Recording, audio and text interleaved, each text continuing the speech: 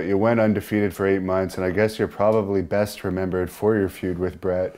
That coincidentally, it was all about you stealing Bret's jacket, I guess. Yeah, which Bret talks about in his DVD, Bret's Dungeon DVD. Oh, I haven't he seen said that. It was probably one of his lamest angle, because he says, I have to correct Bret on that though. He says, well, if someone steals my jacket, why wouldn't I get another one made?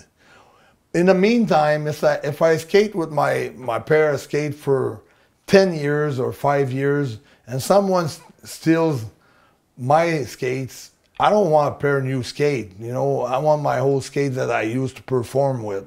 Yeah. It's like it's luck. It's whatever. It's your sweat that is in this jacket. It's the jacket that made you who you are. It's not just having a new jacket.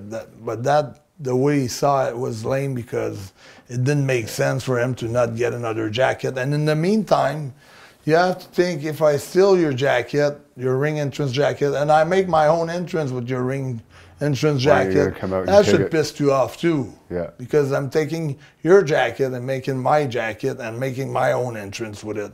So I think the storyline was not that lame, but in his mind it was lame. But he liked our matches because he put me on his DVD. And I have a tremendous respect for Bret. And I heard you say before that he was really into planning the matches out, calling you ahead of time. Crazy. Bret was crazy. He was giving me his phone number, and when we had a pay-per-view match, we had In Your House, we had Raw, we had a few important matches together, and I was calling the house, and Bret was picking up the phone, and we were, you know, shooting some of the spots that we wanted to do on the phone, and let's say, let's sleep over it and talk about it again later, and let's sink it, you know, let it sink, and things like that.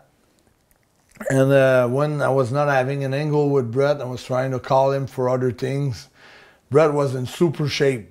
Bret was on the treadmill. Bret was swimming in the pool. Bret was jogging. Bret was...